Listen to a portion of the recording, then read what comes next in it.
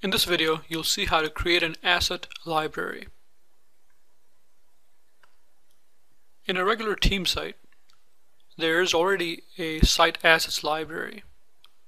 You can use that immediately. However, you do have the option to create another one if needed.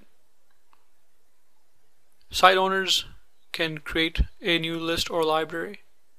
From the Create page, you can sort on library and pick the asset library from the list. Be sure to give it a meaningful name.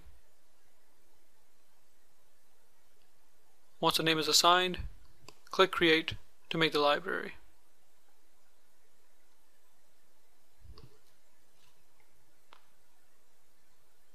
You can add new items to this library.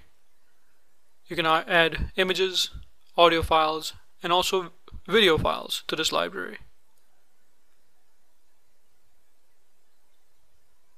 You can easily browse and choose any of these files from your computer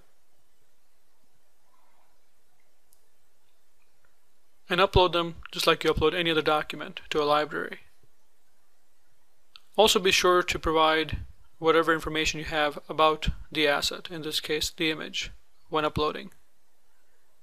And at this point in time, the image is ready to be utilized anywhere within your site.